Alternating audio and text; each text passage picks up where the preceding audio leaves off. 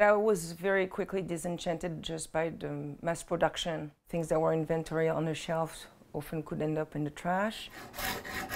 Rochelle Rosenkrantz had established herself as a furniture maker and an industrial designer, both in her native France and in Rhode Island. But about a decade ago, she decided it was time to explore something new.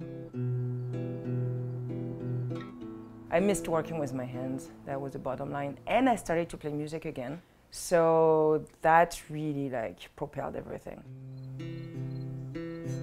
Rosenkrantz first came to Rhode Island as an exchange student at RISD, the Rhode Island School of Design. She had an internship with a company in Providence before heading back to her home near Paris. The company where I did my internship called me back and said, hey, we need a designer.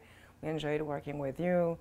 Would you like to work with us again? I said, you know what, 8 months in Providence was a bit too short. I will give it another 2-3 years. And 18 years later, here I am.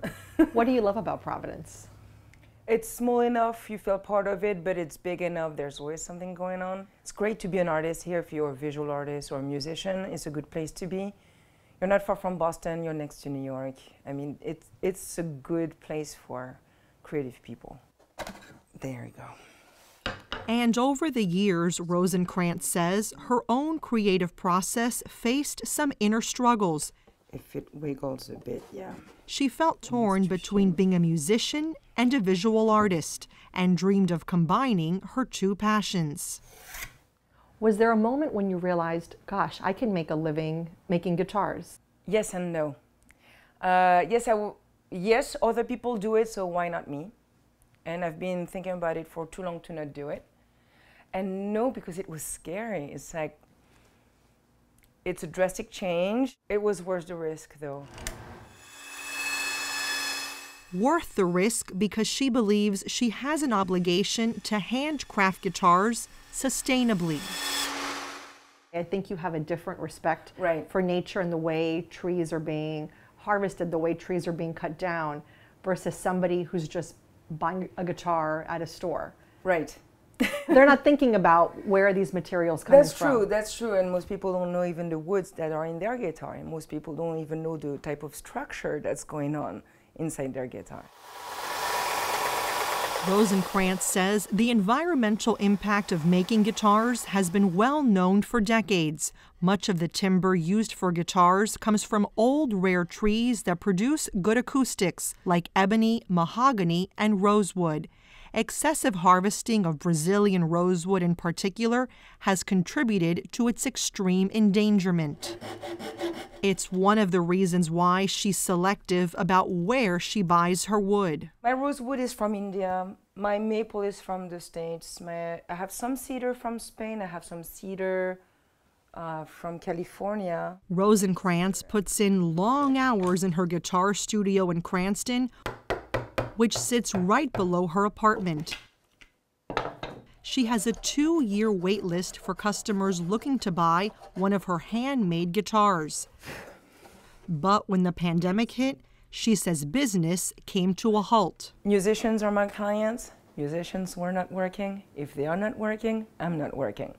So it was a phone call, an email, text message saying like, oh, this guitar, can we put the construction on hold? My tour got canceled, and things like that, leading one to another. Like, okay, so now what? I'm like, well, now I have all the time in the world to finally build the things I always wanted to build and experiment with that I never had the time to do. Because you had no business. Because that year the business went from building like 8 guitars to 0. She used that time to experiment with making instruments from other materials while working part-time at RISD. Take, for instance, the body of her guitars. They're not carved, they're grown.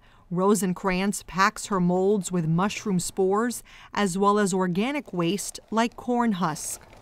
That whole bag might do the trick. Actually, growing a body in mushroom is cheaper than cutting a tree across the world.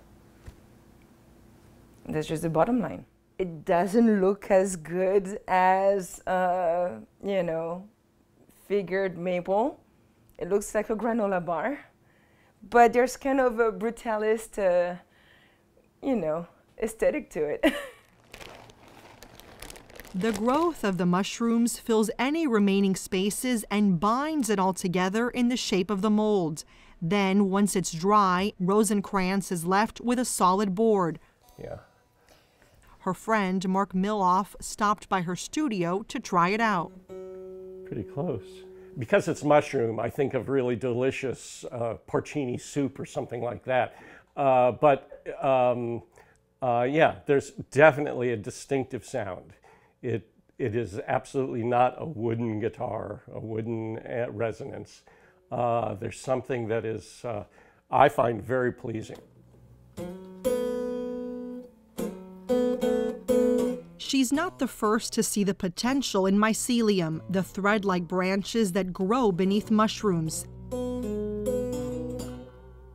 See, this guitar encourages that kind of music. It doesn't encourage, oh, maybe it does.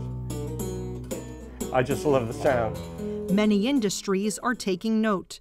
For instance, these Adidas sneakers were made from it, and IKEA has been using it as an alternative to styrofoam. It's not like a hippie solution, you know, it's actually like tangible solutions with actual everyday application now. But I saw like, well, nobody's looking at the acoustics of those. What if maybe there's some solution there too? So I gave the bees a soundboard to build from. Rosenkrantz not only proved mycelium can be used to make guitars, but she also built one from honeycombs. The humming of the bees is within the range of the guitar. It's 309 hertz.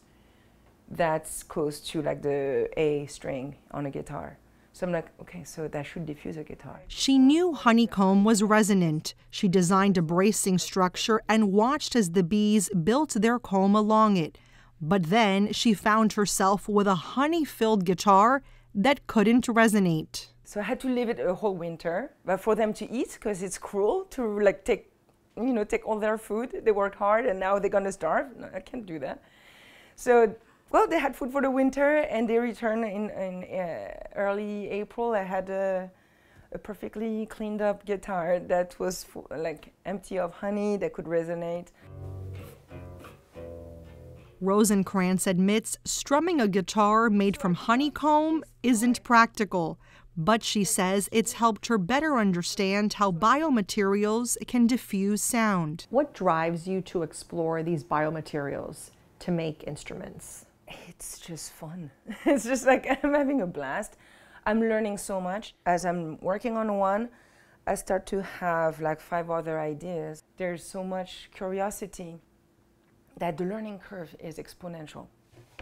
And she clearly likes a challenge. While she's working more with biomaterials, she still uses wood to make guitars, including woods that crafters once overlooked. I see a lot of people now are using local woods. We see the use of Osage orange around Illinois a bit more. Osage orange behaves almost like ebony. And people thought it was like trash wood in their yard. And now it's treasure. So it's just to look at things differently. And, you know, really having like some figured maple is just for the prestige of it. If you close your eyes and you listen, actually poplar does a pretty goddamn job for like the same density. I mean, I'm curious, you're someone who goes to bed every night and you feel better about the way you're leaving the world than you found it? I do. I mean, I'm still worried about the state of the affair as far as pollution and the consequences that we can feel already, just temperature-wise. But I feel better that I'm trying not to contribute to that, and that I educate myself on that, and I can also educate others. So, you know, I feel better than 10 years ago.